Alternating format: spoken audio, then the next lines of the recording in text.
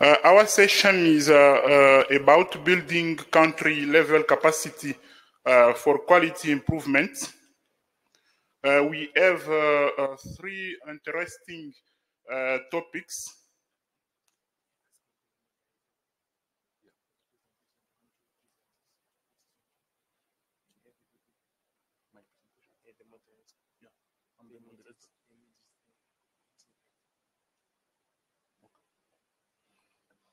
Okay, my name is Frank Fwamba from WHO. I'm the moderator of this session. I say that this session is about building country-level capacity for quality improvement. We have three interesting topics. The first is about addressing equity issues, service access in complex environments, the case of South Sudan with Mr. Moses. The second topic is about development of sustainability and transition framework for HIV, STI, and TB program in South Africa with Dr. Rogerio. What is Dr. Rogerio?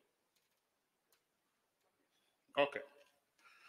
And the last one is about coordination, implementation, science for injectable cabotegravir for PrEP. As I said, for the first presentation, the speaker is Mr. Moses Gala of Intra Health International. Mr. Moses is an older bachelor in public health. He has a diploma in project management, in clinical medicine, and community health. He has more than 10 years experience in HIV AIDS.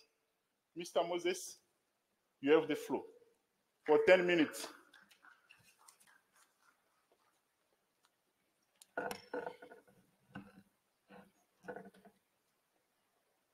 Thank you very much.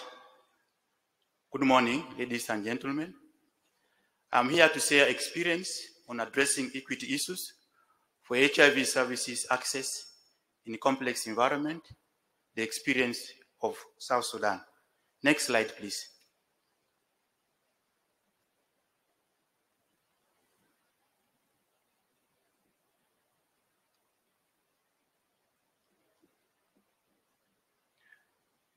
Do you have some technical challenges?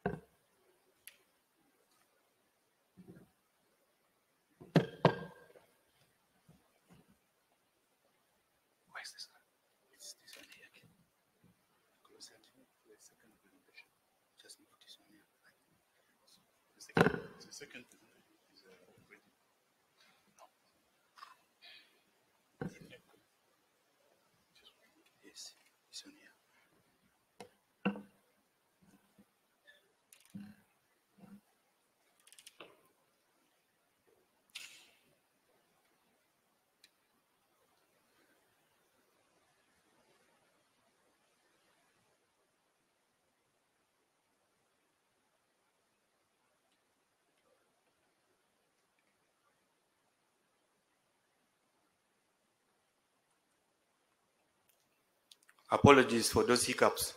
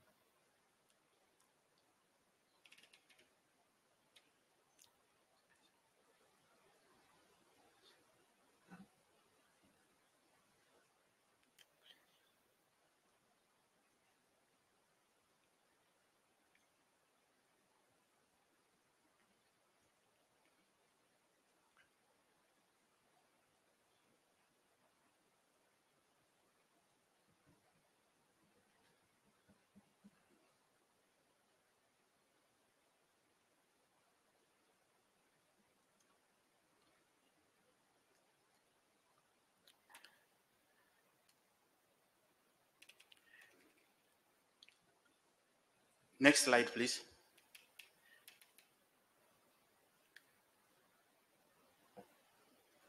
Yeah, in terms of our presentation outline, we are going to look at the background, project scope, methodology, the package of intervention with interest the female sex workers, results, lesson learned, challenges, and way forward.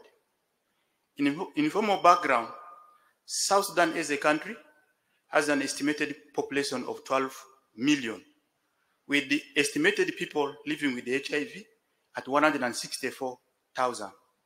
As of 2022, we have 52,692 persons that are on antiretroviral therapy.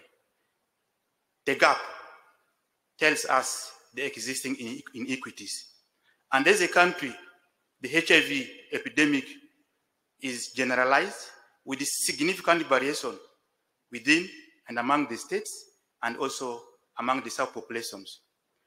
Previous biobehavioral surveillance surveys that were conducted with support from CDC, Ministry of Health through IntraHealth, in select towns within the Republic of South Sudan, puts the HIV prevalence among the female sex workers at 23% compared to the general population prevalence of 2%. Today, as countries are celebrating gains in realizing the achievement of the 95 UNAIDS global target, countries like Zimbabwe, Botswana, but South Sudan as a country still lags behind. In terms of progress, the first 95 is at 40%, the second is at 32%, and the third is at 27%. The country had experienced double shocks of conflict, 2013 and 2016. The environment still remains fragile, and it lacks basic infrastructure, with many families living below the poverty line.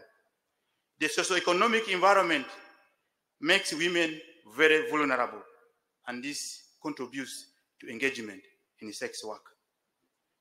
Like other countries, sex work in South Sudan is illegal, and it attracts sociocultural condemnation within and among communities.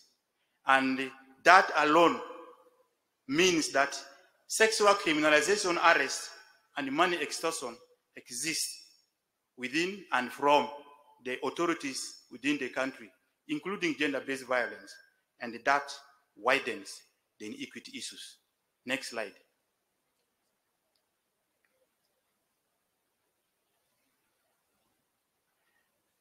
At a project level, IntraHealth International is privileged with support from USAID to implement a project called Advancing HIV/AIDS Epidemic Control, targeting general population and key population. And the key population in this aspect, based on the context, looks at the female sex workers and their clients. And the project level, looking at the HIV, general HIV service intervention, it is in 14 primary healthcare facilities. 10 of those facilities are in one of the counties within one state, and 4 of those facilities are in 2 of the counties within one state, that is Western Equatorial State. For the KP project activities, it is implemented in 6 towns of the 10 states of the Republic of South Sudan.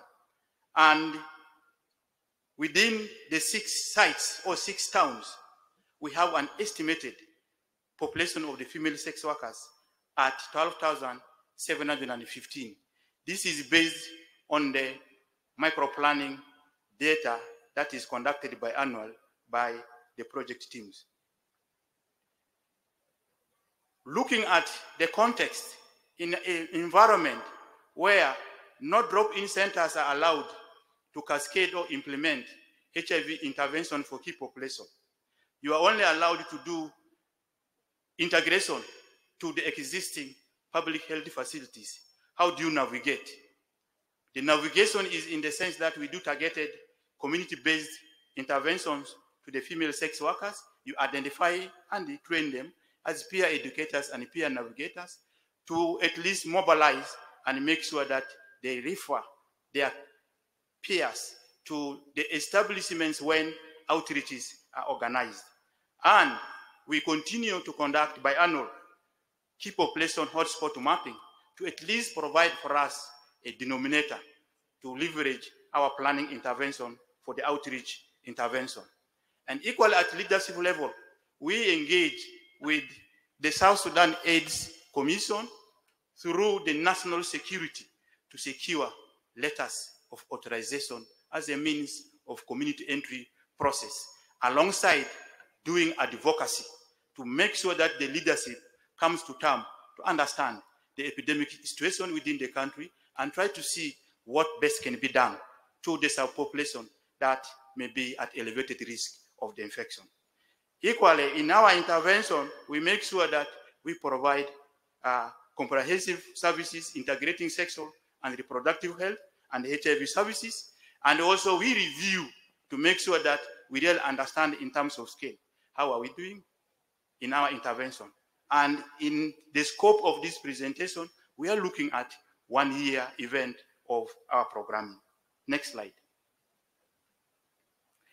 The package of the intervention that we provide is aligned to the WHO recommendation of the behavioral, biological, and the structural intervention to make sure that the interventions are handy and to meet the needs of the female sex workers where they stay at their convenience. Next slide.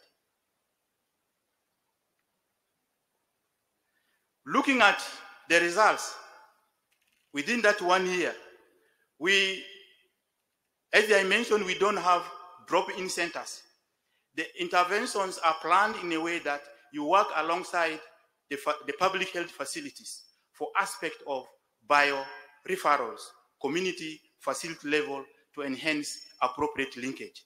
And that comes with a lot of challenge. But we are here to really pronounce and make sure that based on the complexity of the environment, we are able to test 8,877, and we identified 761 positive, putting a positivity rate of 8.5%. And looking at quarterly trends, the quarterly trends stand up at above 9%. And that tells us in terms of what we really need to be different to make sure that nobody is left behind. Equally, in terms of linkage, we make sure that all those who have been identified HIV positive are linked from the facility. We work alongside the facility teams to make sure that they are initiated on ART on site and supported to make sure that they continue with their refills at the facility level.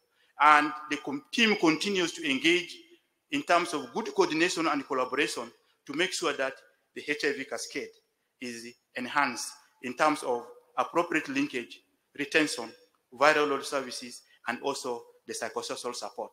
At program level, we also try to engage and try to see in terms of the positivity, which age categories are at a higher risk, so that in terms of our intervention, we can really plan and cascade our interventions appropriately in terms of service provision. Next slide. This demonstrates aspect of comprehensiveness of the service. When you are going to the community, you don't only go and provide HIV testing. You need to look at the other package to make sure that STI screening, family planning, gender-based violence, including the new PrEP interventions are provided. And this shows the comprehensiveness, regardless of absence of centers that may be there at the community, but you navigate to make sure that the bilateral referral community facility is enhanced so that at least the services are comprehensive and those in need of the services are provided when and where they need them. Next slide. In terms of lessons learned, we learned that provision of services on site at the community level is visible and cost effective, and uses of peers is very successful in increasing reach to the target population. And equally, we need to really leverage and make sure that we fully integrate our services to make sure that community facility bilateral referral is enhanced in terms of system, and we need not to forget that engagement with the national security leadership is very key, alongside advocacy with the key government authorities to really sustain our efforts in the intervention. We have challenges. Flooding, insecurity, accessing the sites becomes a nightmare. And this contributes to issues related with the stockouts of drugs, mobility of the female sex workers, and sometimes they move to sites where we don't have presence. And that becomes very difficult because where they are, interventions may not be provided. And equally, the conflict zone poses a huge kind of threat. And as I mentioned, absence of drop-in centers that other countries are benefiting because it provided easy service intervention misses. And for us as a country, we try to leverage on what is available because we know that you need to invest on what is available and try to make sure that you build your resources on it. Next slide. In terms of conclusion, we learned that capitalizing on program synergies can produce the best possible HIV outcome. And equally, we need purposeful leadership direction. With that purposeful leadership direction in terms of engagement, it becomes a nightmare in terms of issues related with violence. And we also know that research, program reviews is very important to inform. Not only doing research, not only doing program reviews, but actualizing the data to make sure that the data is used handy to inform program implementation. Next slide.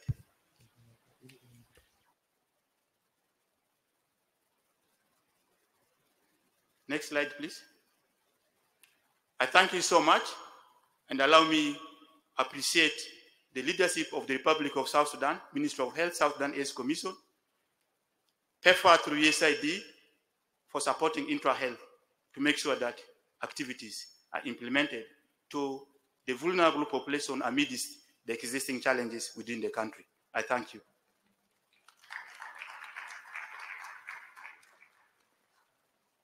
Thank you, Mr. Moses. With Moses, we have seen now it is possible to have many and better achievements regardless of the context. Everyone knows the context of South Sudan. The second speaker is Dr. Rogero. We will talk about development of national sustainability and transition framework for HIV, STI, and TB program in South Africa, a multi-sectorial approach. Dr. Rogero is the executive manager of resource mobilization and donor coordination at the SANAC. He possesses several qualifications, including master's degree in health promotion and PhD in public health from University of KwaZulu-Natal. He has more than 20 years experience in various aspects of HIV, TB, and STI management. Dr. Rogero, we have 10 minutes. No, thank you very much, Program Director. So I will try to rush through the slides to cover the 10 minutes. Good morning, colleagues. So I'm going to be presenting to you what we regard as a best practice in terms of the development of a country-level plan for sustainability of donor-funded programs in South Africa. So in the next slide, the program director has already indicated that I come from NEC in South Africa, which we call SANAC. It is the same version of NEC that exists in the other countries.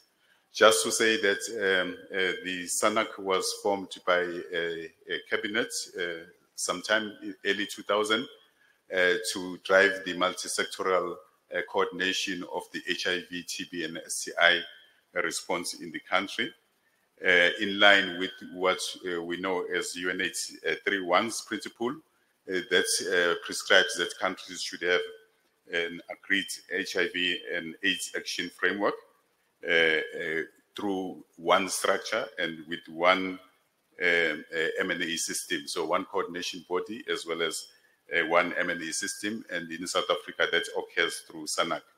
And there's already evidence that without this structure, the implementation of the programs in the country would have been fragmented, and there would have been no room for participation of stakeholders like civil society and the private sector in a coordinated fashion. The next slide. I'm not going to dwell into it, but it just explains how the next structure works in the country, that it's chaired at the highest level by the Deputy President of the country and through an extended plenary that consists of government stakeholders, civil society, and the private sector. And there are some subcommittees that work under that structure. For example, the Resource Mobilization Committee, as well as other committees like program review committees. The same structure is replicated at subnational level or provinces, where the Provincial Council on AIDS are the ones that drive it with the premiers of the provinces, and the chairing happens with the civil society leadership. The structure is supported by a secretariat, which is where I come from, that provides the secretariat function to the SANAC structure. So with the issue at hand today, why do sustainability planning? And we present here the proposed format that we had followed. Part of the work of SANAC on NEC is to develop the National Strategic Plan for HIV and AIDS and TB. At this stage, we are implementing the NSP, if I can abbreviate it, NSP, for 2023 to 2028 with 4 goals. And one of those goals, which is goal number 4, already prescribed that the country should be regularly developing sustainability and transitional plans that are routinely monitored to ensure that we maintain the programs that we offer, especially the ones that are funded by the donors post the donor transition. Why then would you have a framework to guide that? It is because many people interpret sustainability issues differently. So if you have a country level framework, then you have a structured approach of engaging on a broad range of sustainability topics. You build a common understanding of the interpretation of the sustainability issues so that everybody talks about the same thing when they refer to sustainability issues for the HIV and TB programs in the country. The risks that we had identified for us to have a framework was that we noticed that for some of the programs, especially the prevention ones, there was a high dependence on the donor funding. Some programs almost exclusively funded by the donors. An example of that will be the pre-exposure prophylaxis, as well as the VMMC program at the time, which had, although there was government funding, but it was at a limited scale. And also there's a question of the insufficient domestic funding that was not allocated towards the HIV programming in the country. And with the dependence on the donors for some of the programs, there needs to be a guidance document for the domestic funding, as well as other donors in terms of what are the key things that they need to do if they come and implement programs in the country. And we also know that some of the programs were delivered in a vertical fashion in the country. Even the ARV treatment is one of them. The prevention of mother-to-child transmission is another one that were implemented as a result of court action or civil society pressure. And hence there was no time to integrate it within the existing PHC services. And hence then they were implemented in a vertical manner so that there can be a rapid scale up at the time. And hence that poses its own risk, which we are trying to address with the sustainability framework. In the next slide, I think we are in a slide that says who should lead sustainability planning. So the next one. So yes, this is a big question then, because given the issues that I've indicated, in most of the countries, South Africa is lucky in the fact that most of the funding for the NSP responses comes from the government. Approximately 70% of the funding comes from the government, but there is that percentage that comes from international donors, mainly PEPFAR and the Global Fund, but there are others as well. And hence then the conversations regarding sustainability, we noted that some of them were being led by the donors because they needed to have some form of sustainability prescripts in their programs, but there was nothing that the country had so that they could align with the country, and hence then the sustainability framework had to be developed. So the conversations could not be led by the government departments alone, given the multi-sectoral response that HIV and TB issues are. Although, as I've indicated, most of the funding is allocated by Treasury, you also can't have Treasury leading the discussions because, one, they have limited jurisdiction in terms of the operations of the different departments, even health, as well as also for the community-based programs. They do not have much control over those ones. And most of the issues that require sustainability are social and structural drivers of the three diseases, and those have limited leadership from Treasury. Also, if you allocate the responsibility to the Department of Health, for example, that department has equal standing as other role players in the HIV response. So, for example, in our country, we also have the Department of Social Development that drives the issues that address social and structural drivers. So you cannot have one department then that exercise control over the other departments. So these, amongst other factors, then places the responsibility, in our opinion, to develop the sustainability planning by the NECs of the country, which then in our case was done by SANAC. But in doing so, we also acknowledge that you need people that have technical capacity in terms of health financing and the other programmatic issues to drive the coordination of the framework. So we then set up a multi-sectoral technical working group that was going to provide oversight in terms of the development of the framework, as well as its monitoring and provincial implementation as well, because the first exercise was to focus at developing sustainability framework at national level, but then the next exercise is that you want to also do that at subnational levels. So on your left-hand side, you can see then the composition of that technical working group that we had established, and you can see that its representativity covers stakeholders from government, civil society, even the development partners, some of them that don't only provide support with regards to financial resources, but also with regards to the technical support. I think you've moved to the next slide, which Jan, no, the one previous to that one, the approach. So when we started this exercise in 2021, because the plan that we developed was for 2021 to 2023, there were not many models that we could look at. So we started from the scratch of looking worldwide, reviewing literature published and unpublished, to look at how to develop the best sustainability framework. We also did some public and targeted consultations with the experts. There were meetings that were held with the provinces to agree on the sustainability definitions as well as the domains of sustainability, because we were clear that you cannot only look at the issues of sustainability based on the finances. There are other issues that you need to consider. So if you look at the next slide, then after the exercise, we then, based on all the review that we had done, identified 6 domains of sustainability for the country. I'm not going to go through each one of them because of time limitations, but you can see that financial sustainability is one of the aspects.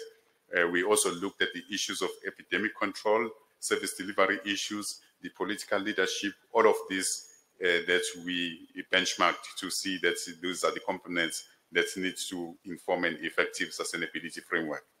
So what we were able to achieve then is the Sustainability Technical Working Group, which was the beginning step that I've talked about. We now had, the next slide, the National Sustainability Framework for 2021 to 2024, which also included tools that were going to be used by the provinces in terms of developing their own local sustainability and transitioning planning, which is a process that I've indicated is driven at subnational level by the Provincial Council on AIDS. So we also manage in the new National Strategic Plan to include a sustainability chapter so that the country is guided in terms of what is it that they need to do when doing HIV and TB programming to include the issues relating to sustainability. In red there, we've indicated the 2 indicators that are defined in terms of the NSP for monitoring the sustainability progress in the country. I'm going to just skip the next slide and move to the one to the next one. No, the one that says sustainability planning. That one, yes. Just to briefly explain then that it's all well and good to have the plan, a well-consulted plan. Everybody has buy-in in terms of the plan, but it can easily find its way into a shelf and not being used. So the next process that we are in the process of doing is to institutionalize the sustainability framework, which means to mainstream it within the government planning and budgeting processes. So the first step we think we have achieved, because the national strategy framework has been included in the NSP, which is a guidance document for all the implementers. Then as we move to do the provincial strategic plans, we are also including the provincial level sustainability issues into those plans as well. But ultimately, all the business plans that the provinces submit to Treasury for funding of the HIV programs should have the sustainability issues outlined in them and then funded. And that is one way we're going to maintain the mainstreaming of the sustainability. And that is the process that we are currently engaging other departments like Treasury to do. So in terms of the next steps, we've got a national plan. We are busy now trying to align it with the new NSP, because the plan that we had was for 2021 to 2023. Our new NSP is from 2023 up to 2028. That is the process that we are doing. Once that is done, because we've already used the tools that we've developed to assess the national level programs using the same framework, we are going to move that process now to the provinces, to have all the 9 provinces having their own sustainability plans, as well as the transitioning plan in terms of withdrawal or reduction of donor funding in the main. But we must also indicate that part of the exercise is to ensure that there are regular assessment of the sustainability issues, because those change from time to time. We saw even during COVID how the donor priorities changed. Some of the programs that had been funded had to be reprioritized to cover, to mitigate the COVID implications. Hence, then you cannot have a static framework. It needs to be updated from time to time. So in conclusion, we are saying that utilizing the multi-sector technical working group is an ideal way of achieving an inclusive sustainability framework for donor funding in the country, as well as for government-led programs. But you need technically able members to ensure that the plan is developed and that there are regular assessments that are done. And you require similar structure and arrangements at sub-national level. And we advocate that for the countries that have got the sub-national NECs, that process is better led through those structures. So thank you, Chair.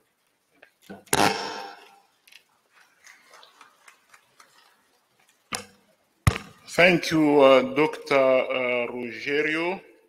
Dr. Rogério was sharing about how we can integrate in the same framework HIV and tuberculosis service and obtain encouraging results. The last presentation is about coordination implementation science for injectable cabotegravir for PrEP. The speaker is Catherine Verde.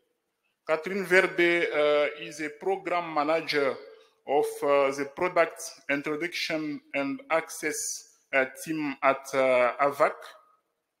Prior to joining AVAC, Catherine worked for MSC, and she provided direct technical support across more than 20 countries in Africa and Asia. Catherine, you have the floor.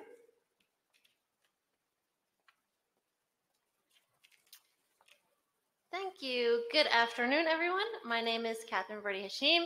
As mentioned, I'm Program Manager at AVAC, and today I'm going to be presenting on coordinating implementation science for CAB for PrEP, BioPEC's implementation study tracker.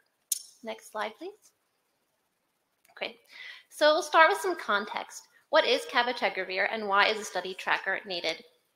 Cabotegravir, or CAB for PrEP, is a 2-month intramuscular injection developed by ViiV Healthcare. The HIV Prevention Trials Network 083 and 084 studies found it both safe and effective as HIV prevention for adult cisgender men and women and transgender women, leading to approval by the U.S. Food and Drug Administration in December 2021 and by 11 additional countries and the European Medicines Agency as of December 2023. You can see here a map showing in green where CAB for PrEP is approved and in blue where there are submissions pending. And it's important to clarify that just because a local regulator has approved a product does not mean it's available to users yet. Implementation research projects are underway to assess the delivery and uptake of CAB for PrEP in real-world conditions across diverse populations, including populations not included in the original trials, such as pregnant and lactating people and transgender men. To support a successful scale-up, BioPEC is coordinating across implementing partners to address research gaps, avoid duplication, promote cross-learning, and incorporate lessons from oral PrEP. Next slide, please. So what is BioPEC? BioPEC was formed in response to a problem, the inefficient rollout of oral PrEP. The introduction and scale-up of oral PrEP was hindered by lack of coordination, slow regulatory approvals, low community awareness and acceptance, and inefficient delivery models, which led to delays in access to an effective method of HIV prevention.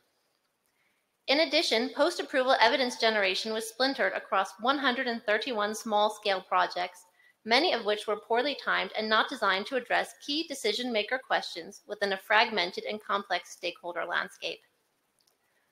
To address these challenges, the Biomedical Prevention Implementation Collaborative, or BioPEC, was formed in 2018.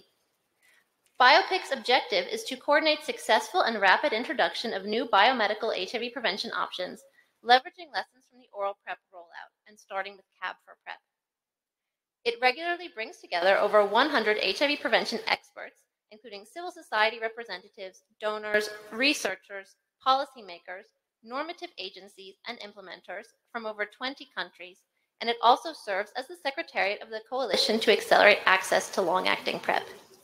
Next slide, please. So how does BioPEC coordinate implementation science? Under BioPEC, AVAC and the WHO regularly convene partners through virtual think tanks to identify and address priority CAB for PrEP evidence gaps and define the implementation science agenda.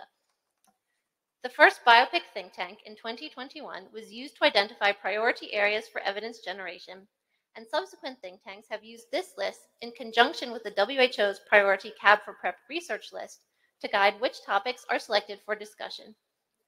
These priorities include use patterns, particularly focused on populations not included in clinical trials, such as pregnant and lactating populations, and looking at safety, efficacy, and how best to deliver acceptable services, demand generation and ways to promote choice in a multi-product market, service delivery models, optimal models to reach different groups, including novel delivery channels such as pharmacies, and also looking at costing of various models and delivery to various populations, and monitoring and evaluation strategies, including looking at PrEP indicators. These think tanks are complemented by BioPIC's role as a clearinghouse to track and analyze implementation research projects using the publicly available Implementation Study Tracker, found on prepwatch.org/studies, ensuring priority evidence gaps are being addressed and avoiding the silos and duplication seen in the early implementation of oral prep. Next slide, please. So now let's take a look at what trends we are seeing in the CAB for PrEP implementation science landscape as outlined in the study tracker. And we'll start with geography. As of December 2023, there are 34 known planned and ongoing CAB for PrEP implementation science studies. You can see the map of studies here with the numbers on the map showing how many studies are taking place in each country. And I note that several studies are taking place in more than one country, so the map will add up to more than 34. You can see from the bar graph on the right, with number of studies by region, that the studies are highly concentrated in East and Southern Africa, with 19 in the region and 11 in South Africa alone. The country with the next highest number is the US with 6. This concentration East and Southern Africa aligns with epidemiological need, as the region has the highest rate of HIV incidence per HIV-negative population, with 1 new infection per 1,000 seronegative people in 2022 as per UNAIDS. Next slide, please. Now we'll have a look at which populations are included in these studies. Gay and bisexual men who have sex with men and trans women are well represented and included in studies across nearly all regions. Adolescent girls and young women and pregnant and lactating populations are also well represented, particularly in studies in East and Southern Africa, in line with epidemic demographics. In 2022, there were 130,000 new HIV infections amongst adolescent girls and young women in East and Southern Africa, the most of any region by a significant margin. Studies including sex workers are also concentrated in East and Southern Africa, which again is in line with geographical HIV prevalence amongst this population.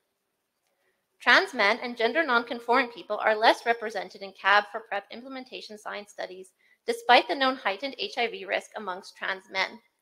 And there are only 2 studies which include people who use and inject drugs, one in the United States and the other in Vietnam. And I note that no studies feature people who are incarcerated. Next slide, please.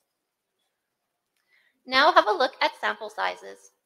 At the moment, 30 of 34 studies have established sample sizes.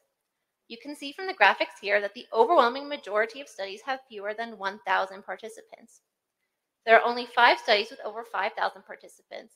And in order from largest to smallest studies, these are Tete Nami Negetete Nawe, or Let's Talk, and Lapis, run by the Africa Health Research Institute and featuring 26,000 participants in South Africa.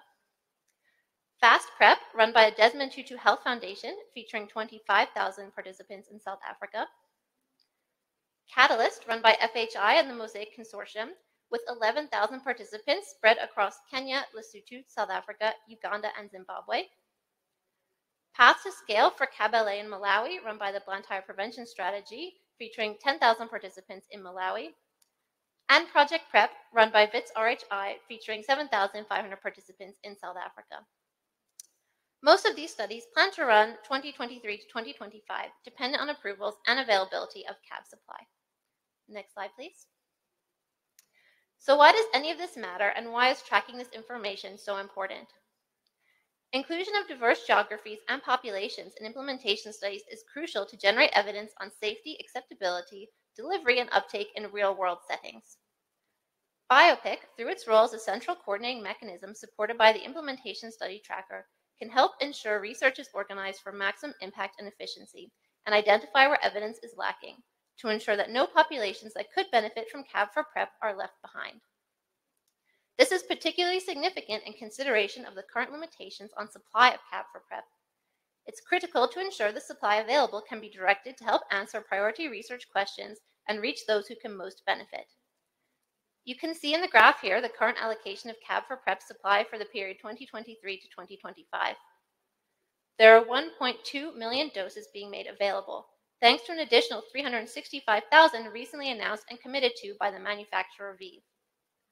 Of this 1.2 million, 129,000, or just under 11%, has been earmarked for implementation science studies. This isn't a lot, so it's important that it goes to where it is most needed, and BioPIC can help ensure that happens. Next slide, please. So finally, what next for BioPIC?